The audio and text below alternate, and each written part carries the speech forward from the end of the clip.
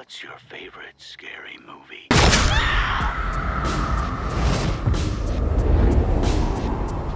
Sid.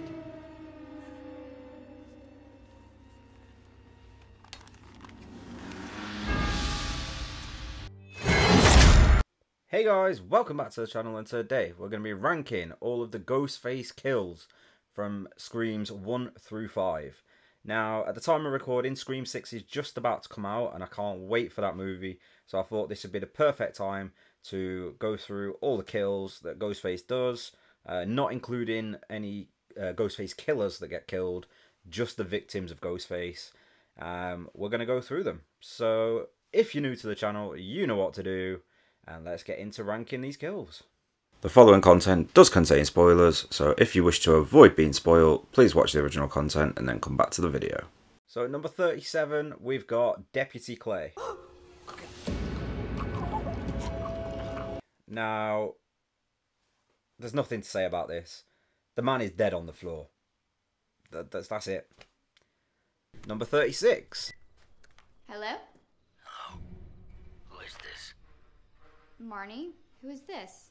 This is the last person you're ever gonna see alive. We have Marnie Cooper. Now, she's an opening scene kill. She's not really featured that much, and it's an off-screen kill. So for me, automatically it falls near the bottom, because even though there's some other kills that I've ranked a bit higher up the list that may have an off-screen element to them, there's still a lot of what happens around the kill on screen. But with Marnie, she answers the phone and then she's dead next time you see her. What did you do with Marnie? She's on the cutting room floor. That's not funny. This isn't a comedy, it's a horror film. People live, people die, and you better start running. She's killed off screen, so she's automatically ranked really low, unfortunately, on this list. But you know, we've got to have those low ranked kills, and I feel like the off-screen kills belong at the bottom of the list.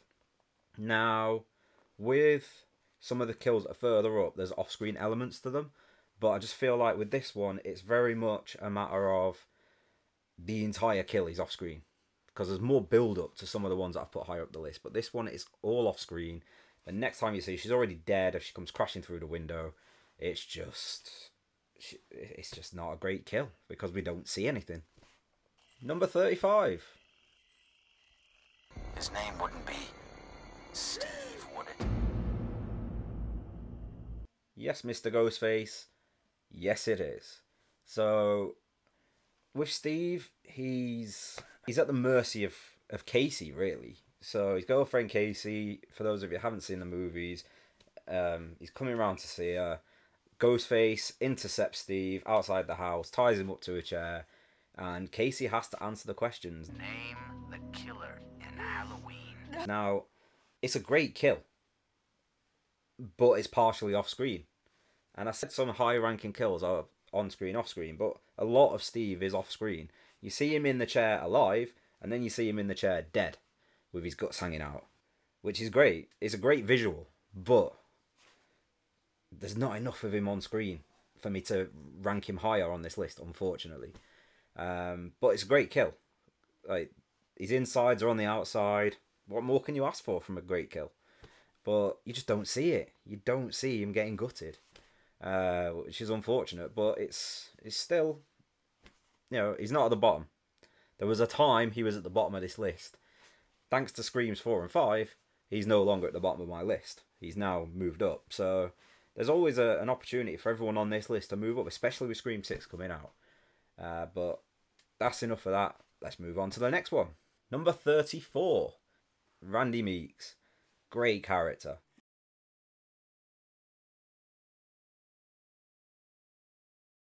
And it pains me, it really pains me to put him this low down the list. However, Randy is one of those characters that unfortunately fell victim to an off-screen death. Now, some people might disagree that it's off-screen, but for me, the scene tells the story. You want to be one of the big boys? Huh? Manson? Bundy? OJ?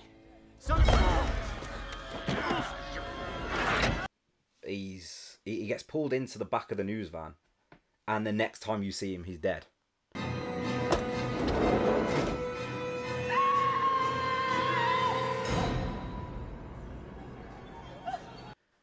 The van's shaking, but you don't see the kill. Like, you see briefly Ghostface raise the knife and plunge it into Randy.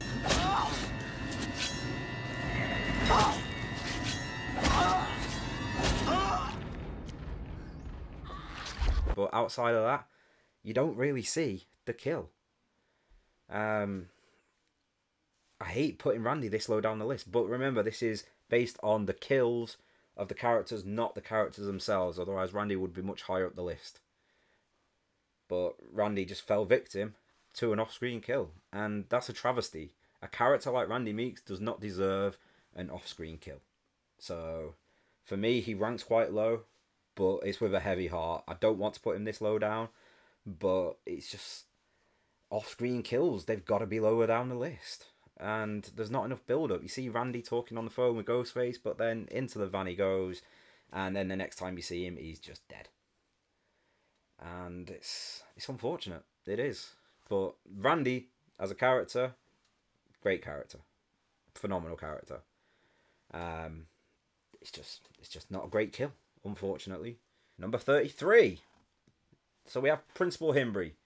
It's too cartoonish for me, in a way. I feel like Principal Himbry is, like, the build up to it is entertaining. Jump scares himself a couple of times.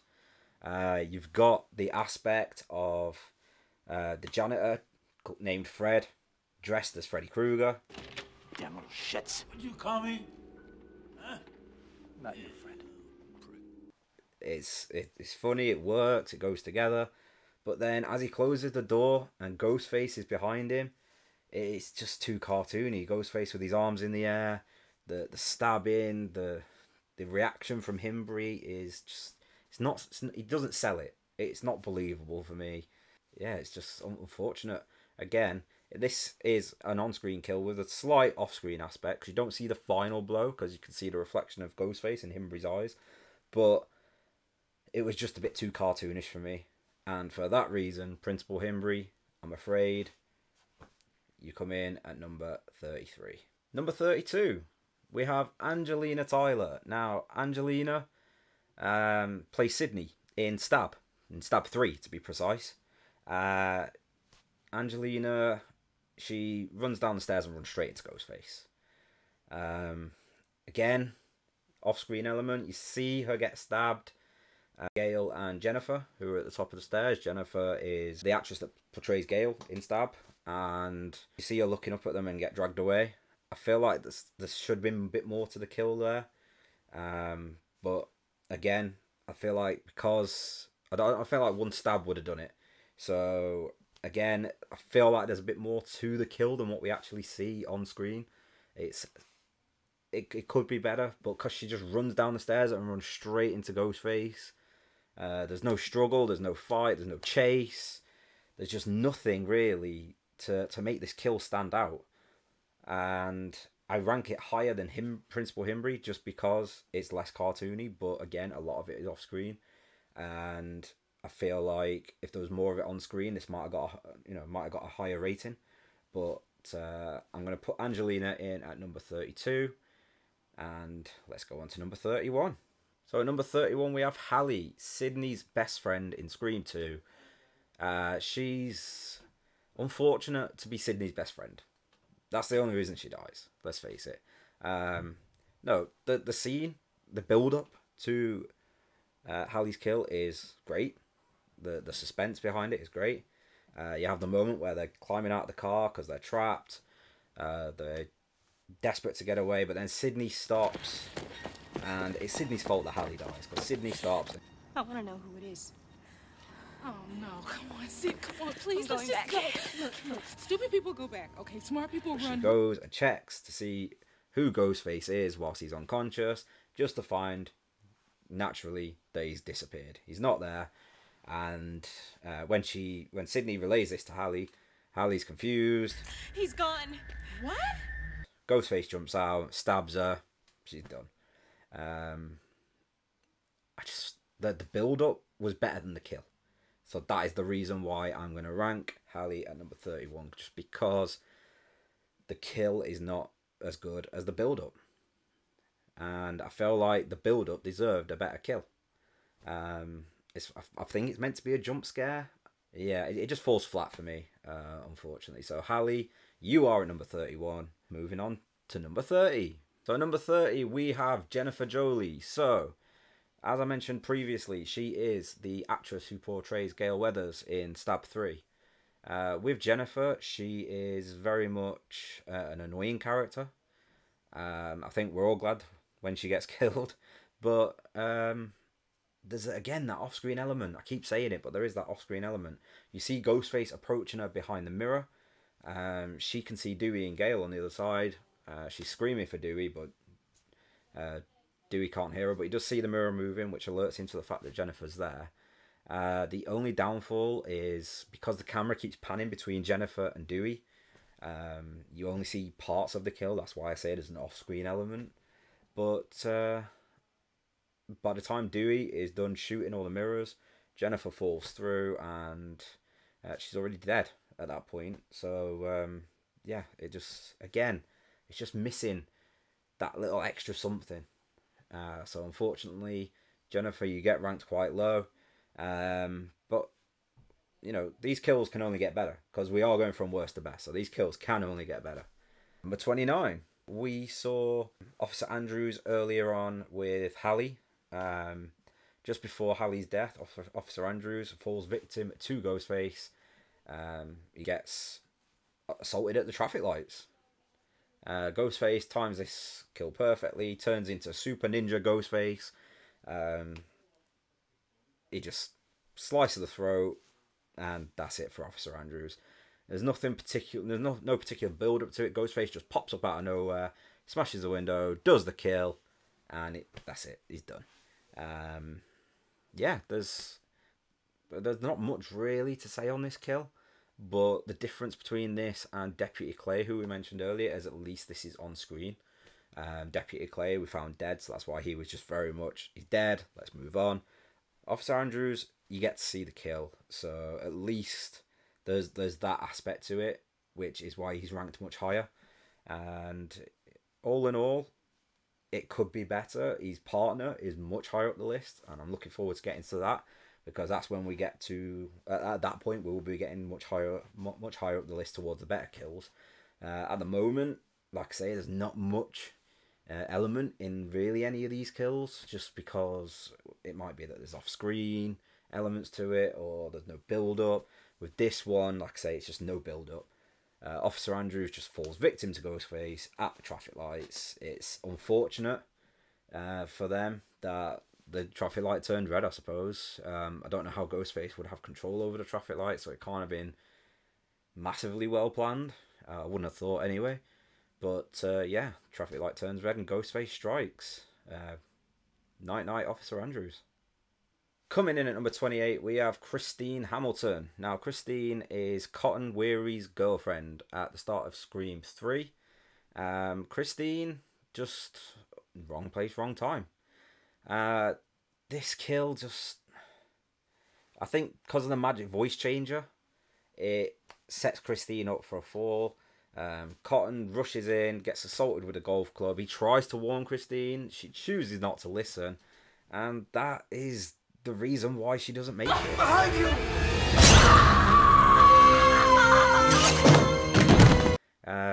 Cotton warns Christine after getting smacked round the head with a golf club that Ghostface is there, and she doesn't listen. She gets stabbed in the back, and there's not much more to say on that one, unfortunately. In at number 27, we have Kate Roberts.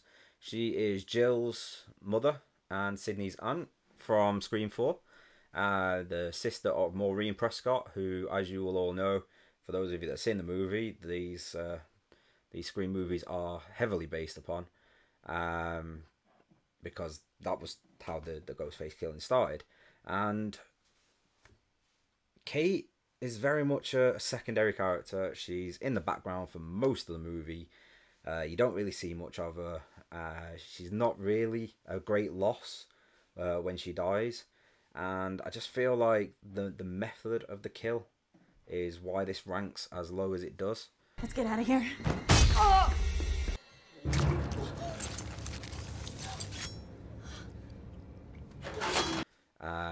Getting stabbed through the letterbox in the back, very precise accuracy from Ghostface. He just, it's just the method on this one, unfortunately, that I'm not a fan of it. A knife through the letterbox into the back, it's just, I mean, there's no guarantee that anybody was going to be stood there, but she was, and I just feel like any other way of killing her would have been better than the way that Ghostface does get this kill. But all in all, like I say, Kate is no great loss when she's gone, because she's a character that's an afterthought, in my opinion. She's just very much in the background. She doesn't need to be in the foreground, but she just, it's just wrong place, wrong time. She just happens to be the mother of a Ghostface killer. She just happens to be the aunt of a Ghostface survivor who everybody wants to kill, and the sister of another Ghostface victim.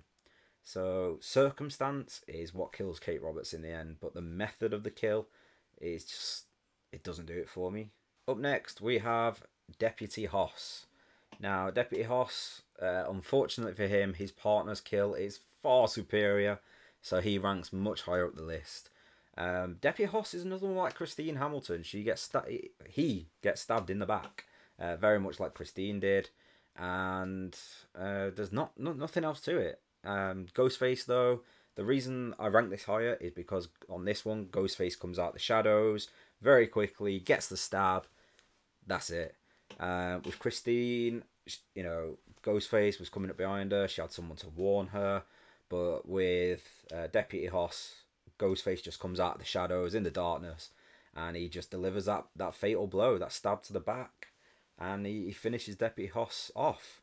And it's, for me, that particular scene gets better because of the next kill, but that's a kill that is much higher up the list just because it's far more entertaining. But with Deputy Hoss, it is just a stab in the back. But like I say, he's ranked higher just purely on the basis that Ghostface comes out of the shadows. There's no warning for him, and Ghostface just gets that kill. And what follows is just far superior. But it's a, you know, it's a good kill. It is a good kill just because he comes out of the shadows. Nobody sees it coming. But I feel like it could have been better if he'd have chose to maybe pull him back and slash his throat or something, you know. It's the stab in the back that ranks it so low, but the kill itself is actually quite good because of the fact that he just comes out of the shadows and there's no warning. And like I say, with the kill that follows in the movie is so much better than this kill. But it's very much a matter of Ghostface just trying to quickly remove the officers from outside the house, which he does a spectacular job of. But again, Deputy Hoss, unfortunately, you got to rank low just purely because of the method of the kill. But the surrounding of the kill and the kill that follows are great.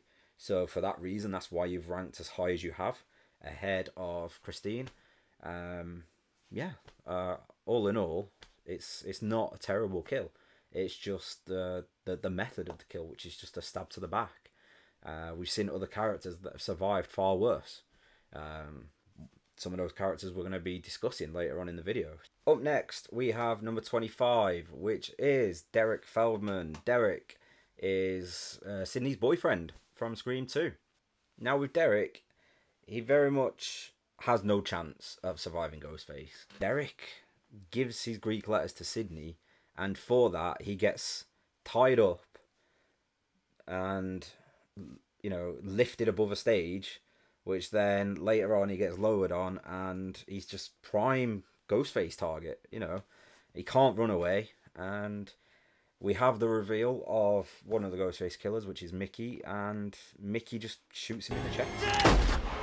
And there's nothing else really that he can that you can do. So he just happens to fall victim to circumstance more than anything. He gave Sydney his Greek letters because of the Ghostface attacks, but because of the result of that, he becomes a perfect target because he can't move. He's tied up, and then Ghostface just shoots him in the chest, and that's it, Derek. Unfortunately, there's not much else to your kill. So for that reason, he is going to rank in at number 25. It's slightly better because of the reveal of Ghostface around that kill. It's just he's better than the other kills that we've had so far, I feel. That's the only reason he's ranked as high as he has, because the other kills that have preceded it have just not been that great. But we are getting up towards the good stuff soon. Like I say, we've just got to have the stuff at the bottom of the list. It's not that they're bad kills, not all of them, not necessarily. They're just missing something. Or there's some kind of circumstance that just is unavoidable for them to die. Like with Derek here, he's tied up. He can't do anything to stop Mickey shooting him in the chest. So for that reason, he is at number 25. Let's move on. Let's get into number 24. Number 24, we have Sarah Darling. She's, unfortunately for her, in Stab 3. With Stab 3, everyone, all the cast are available for being killed, because Roman is the director, Roman is the Ghostface killer, Roman has the script, and Roman wants to kill them in the order they die in the movie, and that's why Sarah dies. She's unfortunate that she finds herself in a prop room. She does try to defend herself, so that's why I've put her as high as I have. On the basis that she does try to defend herself, but she tries to defend herself with a room full of props. Those props very quickly become obsolete. Ghostface is very real, he's got a very real knife, and all Sarah has to defend herself with is stuff that's made of wood, or not even wood, it's made of cardboard. She's just got nothing to defend herself with, and on that basis she gets killed because she can't defend herself. The kill itself isn't spectacular, however, the fact that she does actually have an opportunity to defend herself, whereas some of these other kills that we've already covered in this video, the killer didn't necessarily have that opportunity. So for that reason, she does rank in at number 24, which is quite strong for Sarah Darling because of the fact that she fails to defend herself. Obviously, that's why she's made the list. But she has the unfortunate... I mean, for her, it was great that she got this role in Stab 3, but it meant she had to die. So for that reason, Sarah, you are at number 24, and let's move on again. Let's do number 23. John Milton, the horror producer. At number 23, he's... again, he's someone who isn't able to defend himself. Now, I said on the last kill with Sarah that she was able to defend herself. That's why she rates so high. The reason why John Milton outranks her on that basis that he's tied up is very much the dialogue that goes around this kill. I actually quite enjoy the lines involved in this kill. The one line in particular from Milton and one from Roman just worked perfectly. What? Can't hear you. You don't have to do this, Roman. Just tell me what you want, I can make it happen. Any picture, name your budget, script approval, final cut! I already have it. And that's it for John Milton. He's dead. You know, he had very few scenes, very much like Kate Roberts, who we discussed earlier in the video. He ranks this high purely because of the dialogue that goes with the kill for me. A lot of the other kills we've already covered, not great dialogue, if any. So I feel like that's the reason why Milton's come in so high. Other than that, it's a very standard kill. Could have been higher if there was more to it, but like I say, he's tied up. There's not a lot he can do to save himself. That's the only reason he hasn't ranked any higher. But the dialogue is what has got John Milton to the position he is on the list. All in all, you know, a lot of people in this movie do get their throat slashed. It's just unfortunate for Milton. Milton does bring it on himself, though. We find out a bit of backstory surrounding Maureen Prescott. And with Maureen, she was an actress in Hollywood when she was much younger. She ended up having Roman, the Ghostface killer. But it was because of John Milton that happened. You need to see the movie to get the full backstory there. I'm not going to go right into it.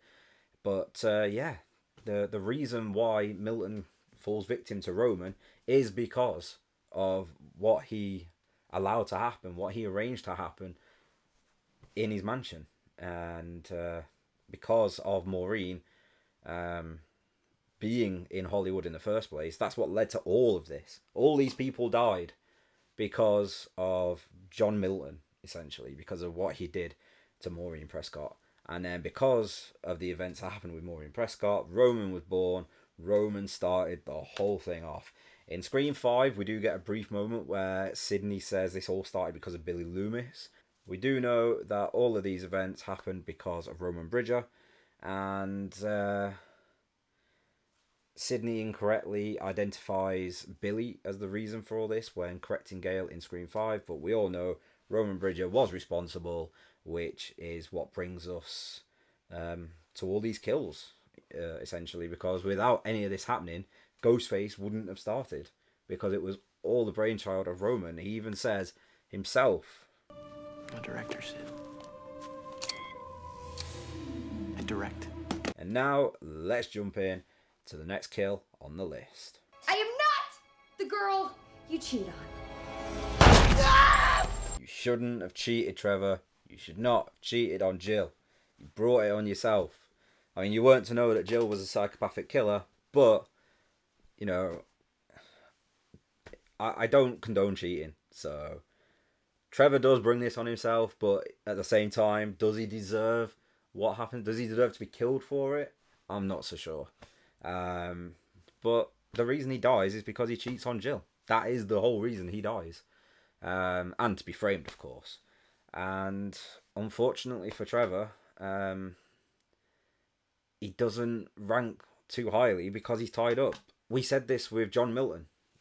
Milton just...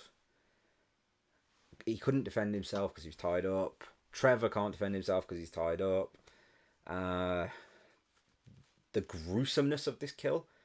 I mean, the first time I saw this kill, in fact, every time I see this kill, let's face it, no man can watch this kill without flinching, because I can't imagine anything more painful. I can't imagine anything more painful. But immediately gets put out of his misery following the initial gunshot, which I'm not gonna say too much because YouTube. But the gunshot to the head puts him out of his misery. Good night, Trevor. And there's not much else to really say on that one. So let's move up the list. Coming in at number 21, we have Tyson Fox. Oh, you motherfucker! Now, Tyson, I've only ranked you so high because the surroundings to your kill are so comical. But outside of that, I don't think it's a great kill. I don't. But the build up to it, it's funny to me. And for that reason, and that reason only, he's ranked this high. I mean, I should probably have ranked him lower because it is based on the kills that we're doing this list. I struggle to rank him lower. And I feel like some of the other kills very much lacked anything else around them. So that's why Tyson is rated so high on this list. But at the same time, Tyson just... There's not enough going on there for him to rank any higher than he is. At the same time, Tyson could have very easily been a top-level kill. With the comedy that comes around his kill, with some of the lines that are delivered, if the kill had been better, he could have been way up there. However, the kill itself, the method of the kill, just... There's other kills that are a similar method that rank higher just because there's more to them. With Tyson, it's just the comedy that's the extra. And it's not a comedy, it's a horror movie. So, for that reason, Tyson Fox, you are number 21. And let's move into the next one. Number 20, Stephen Stone. Now, Stephen Stone is the bodyguard of Jennifer from Scream 3. Again, he doesn't have much to do, sort of scenes-wise, before he meets that untimely death from Ghostface. But the great thing about Stephen Stone is the slapstick comedy that is involved in his kill when he gets hit in the face with a pan. Angry!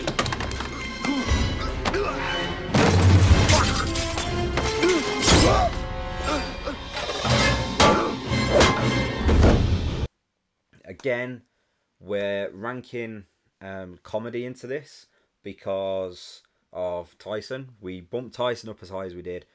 I just feel like with Stone, I mean, Stone and Tyson could, in theory, be the other way around. Upon doing this list, I'm actually thinking that would probably be the way to go. But we've already decided on the order. We may do this again because, like I say, Scream 6 is right around the corner. And I can't wait for that movie. And when Scream 6 does come out, we'll have a whole new batch of kills that we need to put into this list. So we might do this again and move some of the existing kills around based on some of the Scream 6 kills. We just don't know. But Stephen Stone, he's under the impression that Dewey's the killer. And that's another reason why I've put him where I have. Because the magic voice changer, as ridiculous as many people perceive that to be, Stephen Stone dies genuinely believing that Dewey's the killer. Because the last person he spoke to on the phone before he got stabbed was Dewey, to his knowledge. We know it's Ghostface, but Stephen Stone, the character, believes that Dewey is the one he was speaking to. And with his dying breath, with his dying, the last bit of energy he has before he dies, he tries to tell everyone that Dewey is responsible. So for that reason, that's why he's at the position he's at.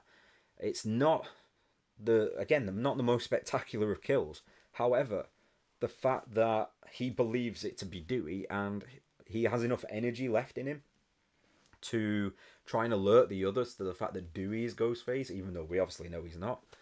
That's the reason why I feel like he belongs where he is on the list. But like I say, this could all change. Scream 6, right around the corner. All of this could change. But for now, Stephen Stone, you are in at number 20. At number 19, we have Robbie Mercer. Robbie, your attempts to save your life, comical. Does Ghostface buy it? I don't think so. Wait, no. You can't. There's rules. I'm gay. If it helps. Robbie Mercer, I feel like it's a bit along the lines of Principal Himbry. Quite cartoonish in the way that Ghostface tries to attack Principal Himbry. The way he tries to attack Robbie. It's very similar to how Principal Himbry was killed. I just feel like the comedy element to this just makes this much higher. The last few kills are based mostly on comedy, which, as Ghostface has quite rightly told us in the past, This isn't a comedy, it's a horror film. People live, people die. But Mr. Ghostface, I appreciate that it's not a comedy. However, Robbie Mercer, your attempt to save your life by pleading that you're gay is just humor. It's comical. It is. And for that reason, you have earned yourself a much higher place on the list than you probably should have.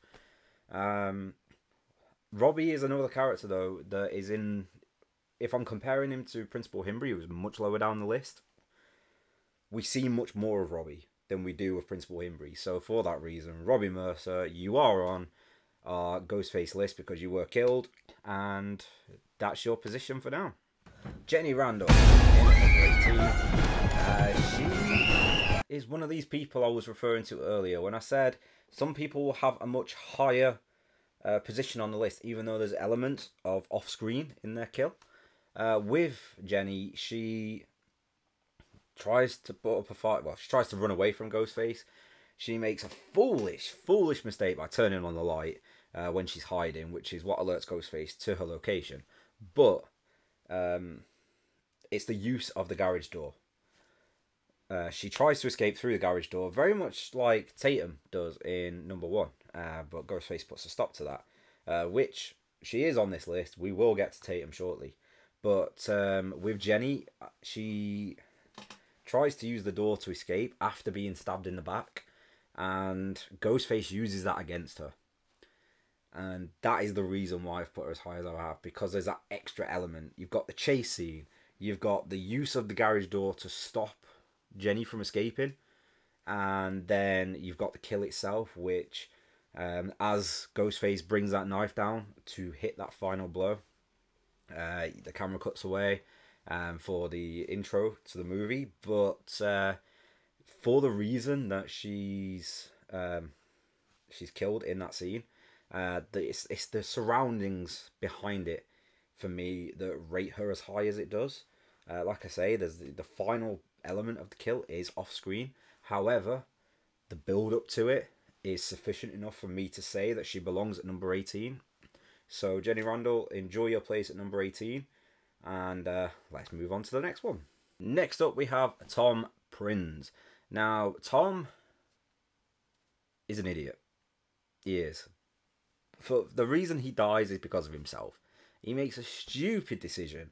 However, it's a spectacular kill. It's the spectacle that gets the rating here.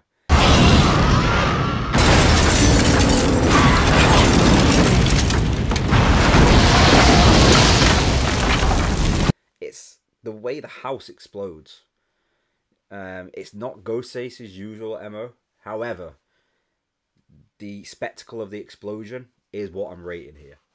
The decisions made by Tom to go back into the house, to grab the page, to read it, to use a lighter to read it. He could have just taken it outside and used the moonlight. That natural moonlight would have been much brighter. It would have been surrounded by his friends. He would have been much safer. The reason they went out of the house in the first place was because they thought Ghostface was inside the house. So why would you go back inside the house on your own to read the next page of a script that Ghostface is feeding you? It's just stupidity. And then he doesn't take it back outside. I mean, it's circumstance. It's opportunity. There's no guarantee that Ghostface is going to get this kill. So he's turned the gas on. He doesn't know that it's dark. He's hoping someone is maybe going to use a lighter to be able to see, or a candle or something. But there's no guarantee behind it. And like I say, if Tom just went back outside to his friends and used the moonlight to read the page, which would have been far safer because they thought Ghostface was inside the house, it would have potentially saved his life because the house wouldn't have exploded. But the spectacle of the house exploding is what gets Tommy's place on this list as high as he is. There's nothing more to say. Let's go on to the next one. In at number 16, we have Vince Schneider. Now, Vince, wrong place, wrong time, buddy. Wrong place, wrong time. There's not a great deal to say about Vince's kill. The reason, though, why I've ranked him as high as I have is the kill is very quick and very clean, but you get the gore, you get the blood. Not enough kills up to this point have had a great deal of blood, and I feel like with a horror film, you need the blood. And there's far more blood in this than there has been in a number of the kills that we've already discussed. And that is it. That is it. That is the reason why Vince is as high as he is. Vince places himself at the bar, has an argument with all the kids, and it just happens to... Ghostface just happened to be in the area. You know, I mean, Vince is a targeted kill because of relations. You know, who he's related to. But for... the kill to rank as high as it has, it is purely because of the amount of blood involved. You need a decent amount of blood in a kill to make it a great kill. this is mid-range. It's not a great kill. It's not a terrible kill. It's just a very quick stab in the neck, but there's plenty of blood, and that is the reason why Vince gets rated so high on this list. And there's nothing more to say really about Vince. You can't help who you're related to, I guess. It was a simple game, Cotton. You should have told me where Sydney was. Now, you lose. Oh, I love that line. One of my favourite lines from the entire franchise. It's simple, but effective. Cotton Weary. What a terrible time you've had of it, my friend. You get accused of murdering Maureen Prescott. You spend a year in prison for something you didn't do. You finally get out of prison. Things start you're surrounded by another massacre. You get accused again, very briefly, by Gale. You then just, you start to turn your life around. You get your life on track. You get yourself a girlfriend. You got yourself a talk show. You got yourself a big house. Life's going great. But because you knew Sydney, and because you had a connection to Sydney, you weren't friends with Sydney, you just happened to know Sydney, and that is the reason why you had to die, because Ghostface believed that you knew where Sydney was. I don't know why Ghostface would think that Cotton and Sydney would stay in contact, and why Cotton and Sydney would become friends, for Cotton to even know where Sydney is. But it's short straw, buddy. Short straw. And for that reason, you are mid-range kill. But it's the line. I love the line. The line is... Cotton is another one like Jenny Randall. You get a build-up. Cotton fights for his life. But ultimately gets killed, but it's off-screen. The final blow is off-screen. It's very similar to the Jenny Randall kill in that respect. It only ranks as high as it does because I love that line. It was a simple game, Cotton. You should have told me where Sydney was. Now, you lose. Great line. And now, Cotton, in this game, you rank at number 15. Kenny, I feel sorry for you, buddy. I do. You seem like a great guy. It's just unfortunate. It is unfortunate. Like, you spend so much time being abused by Gale. Verbally abused by Gale. You try to do the right thing to save Randy. But you make a realization and it's too late. What? Come on, 30-second delay.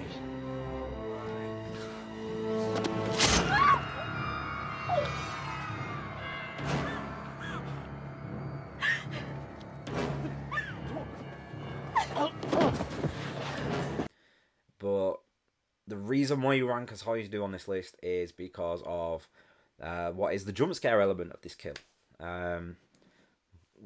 We know there's a 30-second delay on what Kenny can see from his news van, but when Kenny realizes that, Ghostface could be anywhere at this point, and that's what makes this kill so effective, and it's the quickness of the kill. And there's plenty of blood. I said it on a previous kill. There's the blood is needed for some of these great kills, and we get plenty of it from this kill. Kenny gets caught off guard. You get the jump scare, you get the blood. It's the key things that I think you need in a horror movie for a kill, especially in a slasher like Scream. And it works. This kill just works for me. And Kenny the cameraman is an enjoyable character. You gotta feel sorry for him because of all the abuse he takes from Gale. But he tries to do the right thing, and he pays the price. Granted, I should have read your book before I took this job, but I'm reading it now, and woo, I read what happened to your last cameraman. The guy got gutted. Now me, I'm gonna do what any rational human being would do, which is get the fuck out of here. First of all, he wasn't gutted. You made that up. His throat was slashed. What do you... Yo, gutted, slashed, the guy ain't in the union no more. So, sorry Kenny. It's not worked out for you, but you have ranked yourself relatively high on the list. You didn't quite make the top 10, but we are getting close to it. So you've done well. You've done well to rank as high as you have. And Ghostface, good kill. I enjoyed it. I appreciated your kill on this one. So let's move on. Coming in at number 13, we have Rebecca Walters. Now, Rebecca you get fired by Sydney. You're her publicist. You're helping with her book tour. And because of that, you have to go. You do. You have to go. You're connected with Sydney. Anyone connected with Sydney dies. Except for one person. One person up to this point connected with Sydney. Actually, no, two. I'll say two. To my knowledge, her father's still alive. And Gail. And then... Okay, there's more than two. Ignore that. I'm thinking of more and more people as I'm going along that are connected with Sydney that are still alive. So we won't go into that too much further, but we'll focus on the kill, which is what we're here for. And with Rebecca, she makes a foolish error. She gets the phone call from Ghostface, and she has the opportunity to go back into the hospital, but she chooses to go and get in her car. The hospital would be full of people. Well, I say that. You'd think the hospital was full of people. As we see in Scream 5, the hospital is not full of people. The hospital is deserted. However, you'd feel like she'd have a better chance if she went back into the hospital of surviving. And I'm gonna say that she ranks as high as she does because of the way that Ghostface delivers the kill. Rebecca tries to run for her life. Ghostface runs at top speed into her, plunging that knife in there. You know that's gonna hurt. Someone running at you at that speed with a knife out goes straight into your midsection. Oh, that's gonna hurt. But it's what follows. Now, I'm not sure. I'm not entirely sure on this kill. You guys can maybe enlighten me in the comments. Is she dead at this point? I don't know. If she is, this kill is getting ranked lower. If she isn't, this kill is where it belongs. Because not only has she just been stabbed, and it's a very painful stabbing. Under control.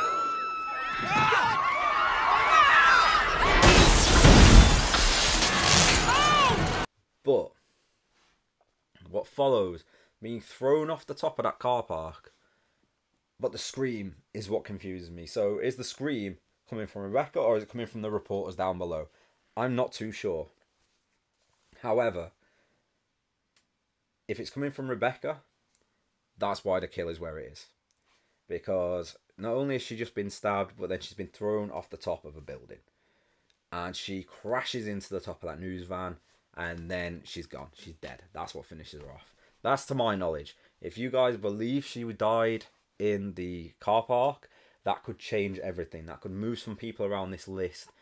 It'll move a bunch of people up anyway, at least one place, because Rebecca would drop down because of it. However, to my knowledge, she dies when she gets thrown off the top of the building and crashes into the news van.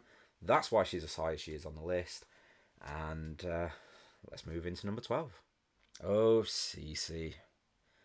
You should have just gone to the party. There's no reason why you couldn't have been at that party and stayed sober. And then if anybody did need a ride home, you'd have been there in half the time to give them that ride because you wouldn't have had to drive there. So you should have just gone to the party and you'd still be alive. This one is all about the chase. Cece puts up a fight. She does.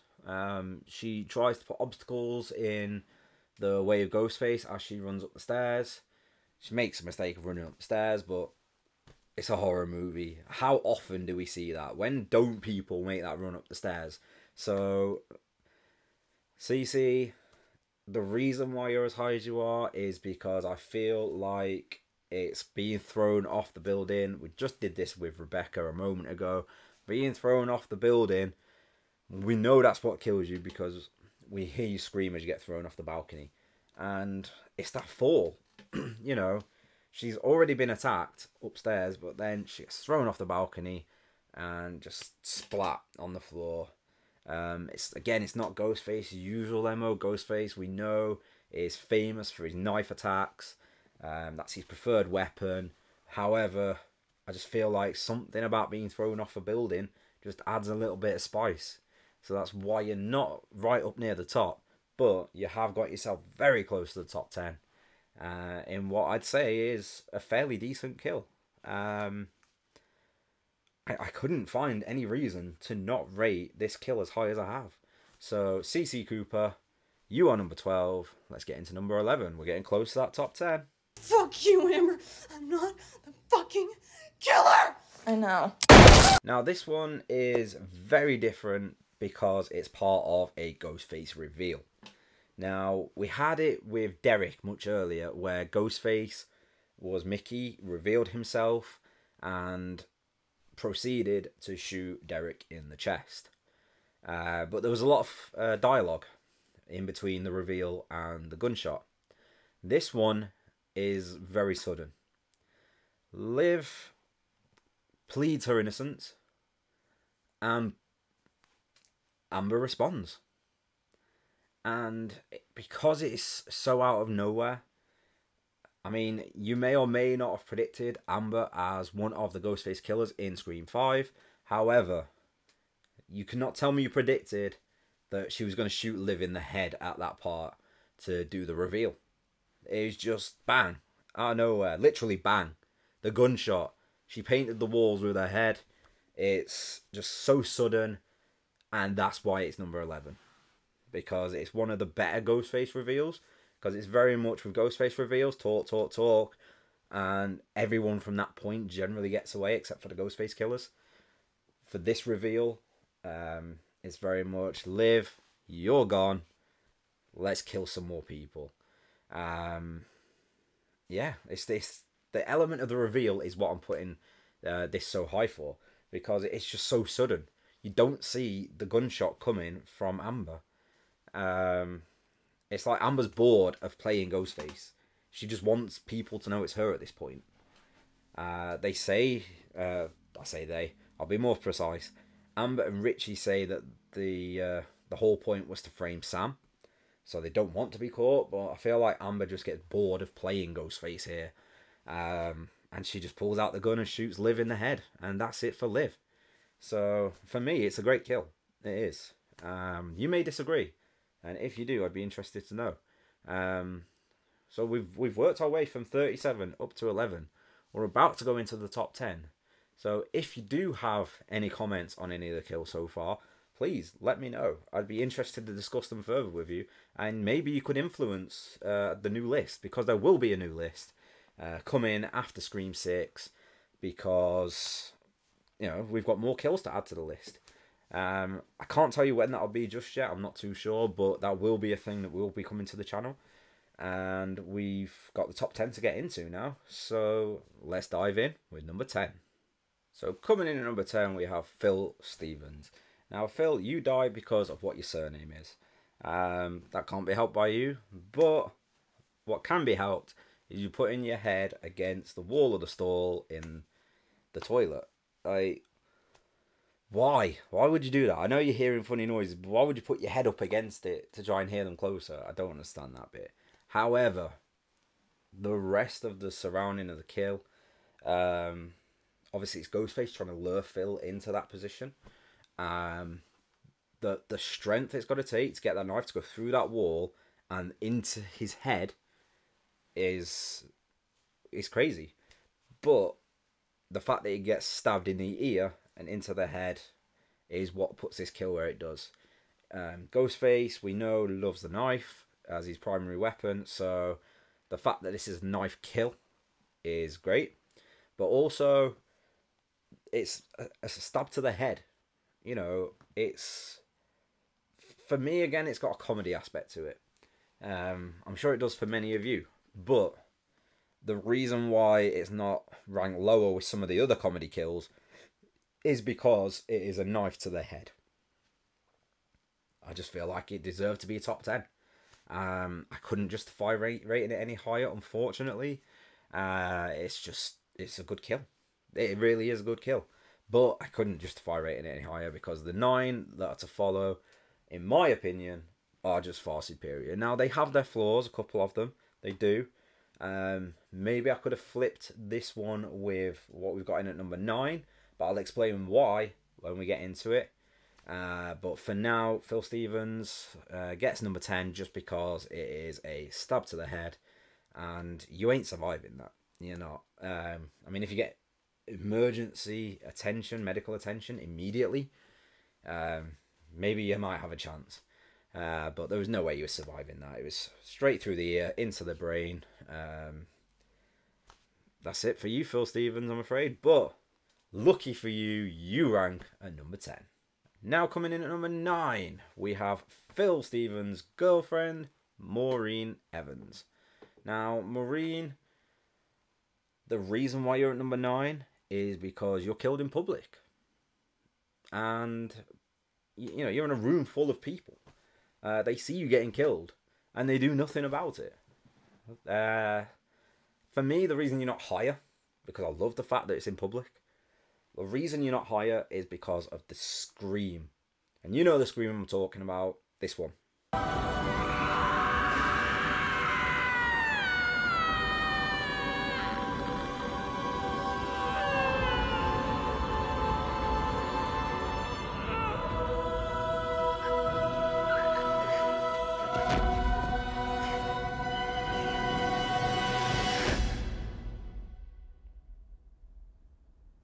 I don't get it. I don't get the scream. The scream just feels so fake. But the fact that it's in public, Ghostface has just finished killing Phil. He steals his jacket and he goes to sit and watch the movie with Maureen. That's great. That's funny, you know. The fact that he has the audacity to take his jacket and pretend to be him wearing the Ghostface mask. And then Maureen makes that realization that it's not Phil when she finds Phil's blood all over the jacket. But by then it's too late. Ghostface delivers that blow. And Maureen just... You fall into your death because, again, of your name. You and Phil both just got really unfortunate with when you were named. However, the fact that it's in public is what rates this so high. It makes it a great kill. Love it, apart from the scream. And I know the movie's called Scream, however, the scream that she does when she dies is unnecessary. That's the only reason she wasn't rated higher. But congratulations, Maureen Evans, you rank in at number 9. Coming in at number 8, Wes Hicks. Now, Wes is known for, among his friends, being a victim of an overprotective mother. She makes him carry around a taser and mace to protect himself. They mock him for it, but it turns out in the end he needed it. Unfortunately, Wes, you had to go because your mother was the sheriff, and because your mother became a target, you became a target. And I feel like, and obviously your connection with some of the main characters like Tara. But you had to go. And I feel like the method of this kill delivers so well. It's that moment of the struggle. There's no chase. There's the build up with the false jump scares, but there's no chase. And it's the moment when that knife comes towards him and he tries to fight it off, but he's just not powerful enough. Ghostface overpowers him, and when the knife goes in, it's the effect of, the knife slowly going in his neck and out the other side. It's there's plenty of blood. It just delivers on all fronts for me. But again, there's better kills, so that's why it's not higher. So that's why I've unfortunately had to rank it at number 8. But for me, it's an all-round great kill, and I don't feel like I'm doing it any misservice by ranking it where I have. It definitely doesn't deserve to be any lower. It's just unfortunate that for me there are better kills. So Wes Hicks at number 8. Number 7, we have Tatum Riley. Now, we briefly pushed on Tatum earlier when we were talking about Jenny Randall trying to escape through the garage door, and Ghostface used it against her. Again, we have the garage door in play, but this was the original, Tatum playing around with Ghostface, believing it to be a prank. Unfortunately, Tatum, you didn't make the sequel. Ghostface dispatches you in a very swift manner. Very effective, though. The fact that she tries to escape through the cat door on the garage, and she gets stuck because Ghostface raises that garage door. And it's the actual kill itself for me on this one. She puts up a great fight, she does, and that's another reason why she's rated as high as she is, because she puts up a great fight. Ghostface keeps stumbling over, he tries to get her, he falls, he gets beer bottles to the face. Tatum does everything she can to try and hold on and survive. But when she's trapped in that door and she can't get out, she's just going up and up and up. And it's the net break. The net break is so effective. Her neck just snaps because of the position she's in. She can't do anything to stop it. She's going up and up and up. And then she gets to that position where her neck just snaps. And that's it. She's dead. And I love that kill. The method of the kill, the neck snap, is just great. It's such a good kill. Again, I don't feel like I've done it any misservice by not ranking it higher. I feel like it's perfectly placed. And that's it. Oh, shit. Coming in at number 6, we have Deputy Perkins. Again, it's a head stab. I said it on Phil Stevens at number 10. You can't beat a head stab. You get stabbed in the head, but this one's just so much better because of the comedy surrounding it.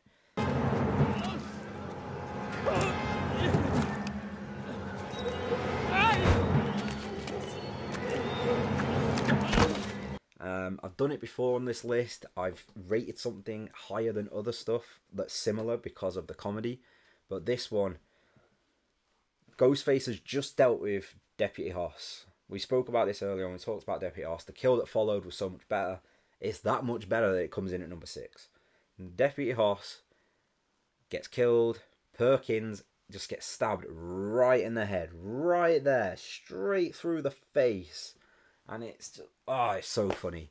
It's just the reactions of Ghostface. He pulls the knife out and just bang, straight in the face. It's so comical. And then that's followed up with some further comedy from Deputy Perkins as he gets out of the car. He's got blood dribbling down his face.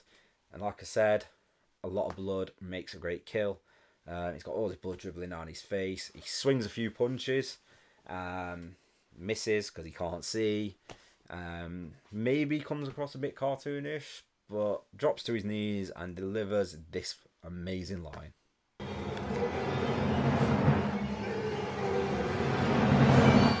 Fuck Bruce Willis. And now we come into number 5, Olivia Morris.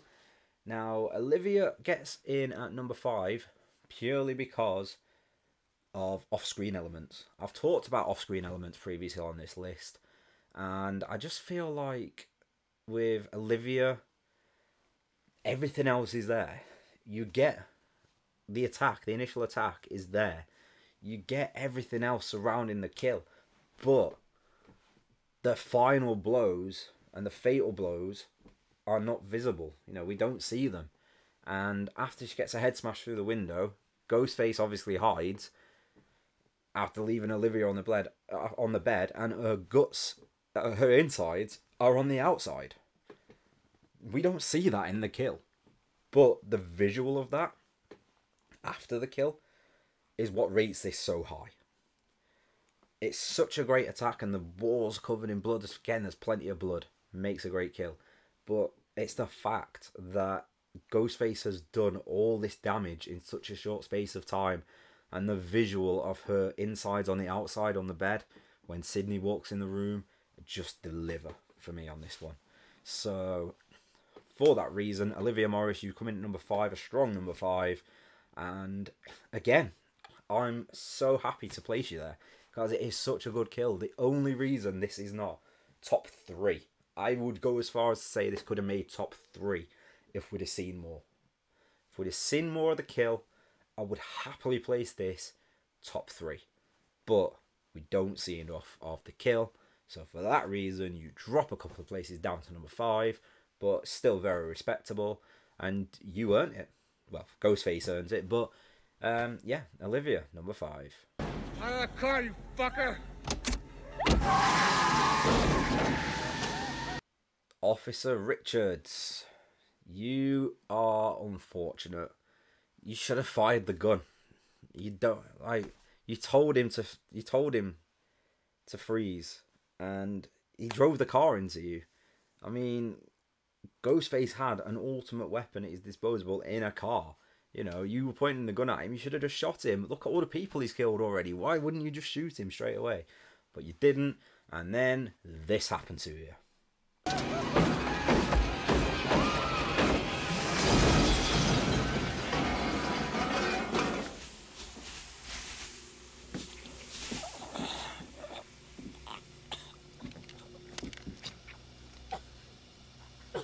And as gnarly as that is why you are as high rated on this list. Because you had a pipe through the head and you're still twitching afterwards. You're still twitching. And that's what makes this so good. Yeah, it's so effective. Like, the pipe has gone straight through his head. And the fact that he's still twitching on the last time we see a close-up of him, it just adds to the kill. And it makes it a phenomenal kill. Perfectly placed at number 4. It's so good. We don't see that much of him otherwise in the film. He's sort of lingering in the background, but it's just the kill. It's the kill you would expect to see for a much more important character. You know, I'd rather see this kind of a kill on Randy. I mean, the scenario would have to be different because he wouldn't be pointing a gun at Ghostface. But a character like Randy is ranked so low, when a nothing character like Officer Andrews is ranked so high. Officer Richards is ranked so high. Yeah, it's just, for me, it's well placed, but I just feel like it was a wasted kill on a nothing character, and for that reason it drops down to 4. It might have been higher if it was a more prestigious character. I'm trying not to take the prestige of the character into account with this, but for that reason and that reason only, it's not top 3. But the top 3 are, I'm sure you'll agree, well worthy of their positions.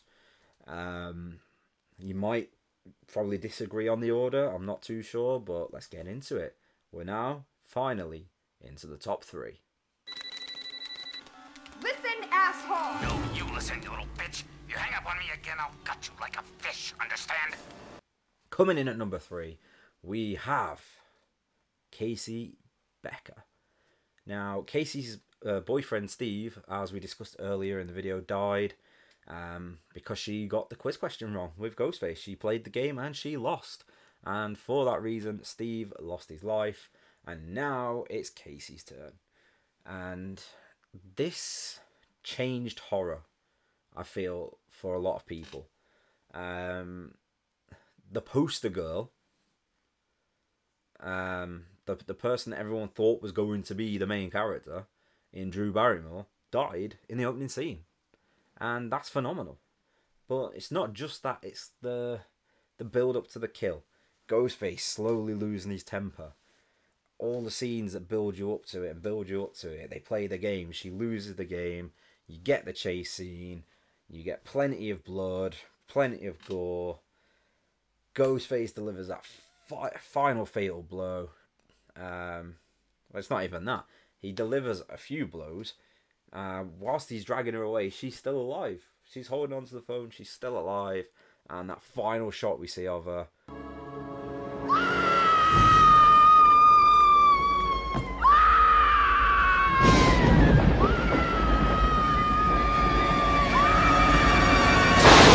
Hanging from the tree with her insides on the outside. Phenomenal kill. Until Screams 4 and 5 was my number 1. Absolutely my number 1 until Screams 4 and 5. Which is a bit of a hint, possibly, as to where we're going with the last 2. You've probably figured one of them out already. If you haven't figured them both out, if you're a diehard Scream fan, you will have figured them both out because you'll have done the numbers. You'll have looked at the names we've covered and you'll realise who's left. But it's just such a great kill. It is such a great kill, and there's so many scenes around it. And the only thing that does it justice is watching the film. It really is. So if you haven't seen it, go and watch it right now. That's not, I'm serious. These Scream movies are so good. That kill is right at the start of Scream 1. You got to go and see it now. Yeah, it's phenomenal. Absolutely amazing kill. And like I say, it was previously number 1 on my list. But because of Scream 4, not even Scream 4, it's just Scream 5. What am I talking about? Scream 4 has nothing to do with it. Scream 5 took the top 2 spaces. Yeah, I don't know why I'm talking about Scream 4. It's all about Scream 5 taking them top 2 places. Casey Becker was number 1 until Scream 5 came along. Ignore me. I'm talking nonsense, as I always do. But let's get in to the top 2. Coming in at number 2, Dewey. You made it so far. You had so many near-death experiences. Ghostface kept getting you time after time. How many times have you been stabbed, did you say, Dewey? I've been stabbed 9 times. 9 times! The man has been stabbed 9 times! And he kept coming back, and he's such a great character. He is one of the best characters. He's one of the Power 3. Sidney Gale Dewey. Everybody loves to see them. And Dewey finally met his end. And I feel like it was a kill befitting of the character.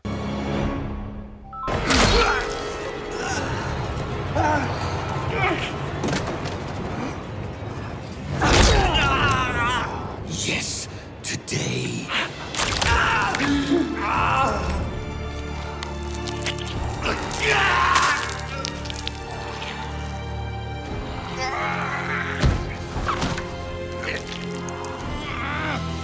It's an honor.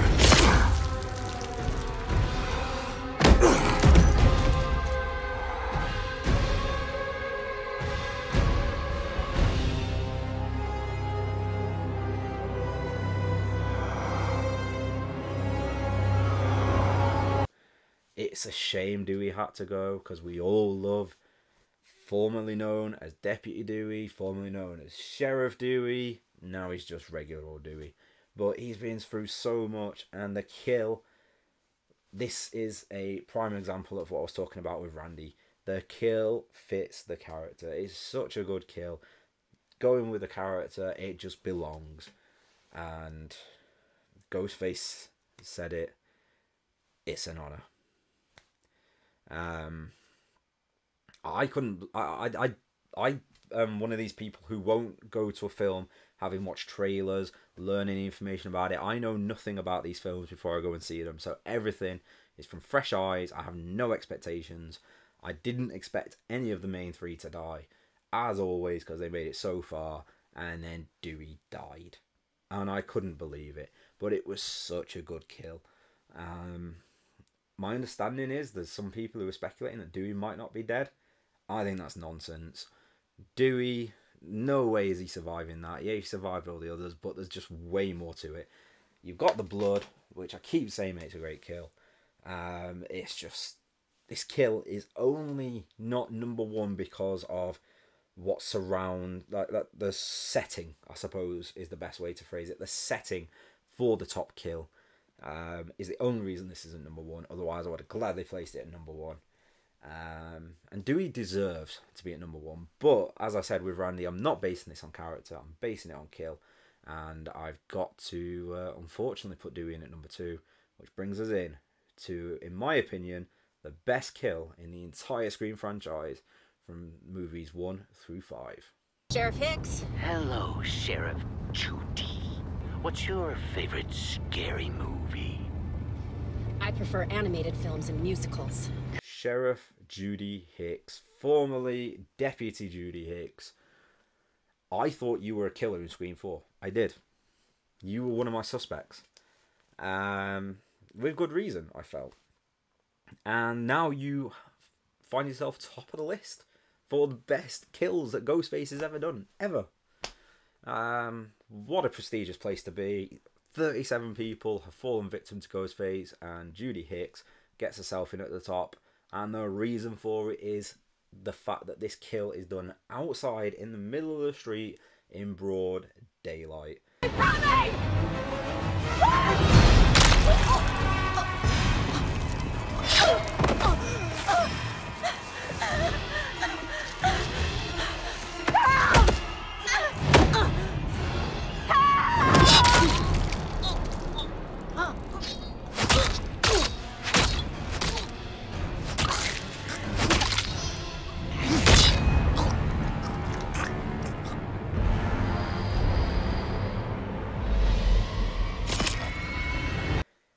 Maureen Evans was killed in a room full of people.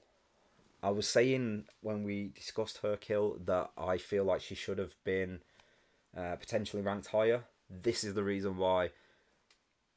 She let herself down with a scream in that one, but we've already talked about that. Let's focus on Judy. With Judy, she just gets killed in the middle of the street, and it's not a simple kill. Ghostface steps out and stabs her, but then Ghostface goes crazy on her. It's stab after stab after stab after stab. It's so gruesome, but it's so effective, and I love the kill. It is my absolute favourite kill. Like I say, Scream 5 absolutely knocked Casey Becker off the top spot with those last two kills, just because of how good they were. And full credit to the Ghostface killer that I believe to be responsible for both kills.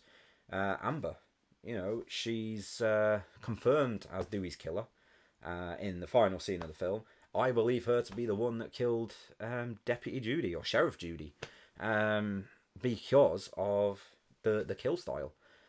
Some people may agree, some may disagree on who did that kill, but I believe it to be Amber. So full credit to Amber. She's landed the top 2 kills on the list. So, you know, maybe we can do a Ghostface killers list, you know, ranked from worst to best. And we can see where everyone fits. Amber's got to get bonus points, surely, for having the top 2 kills on my kills list. But there's more, you know, there's so many different lists we can do with this franchise. So if you want to see any more on this franchise, or maybe you want to see me do this for a different franchise, let me know in the comments. If you enjoyed the video, you know what to do, and I'll see you next time.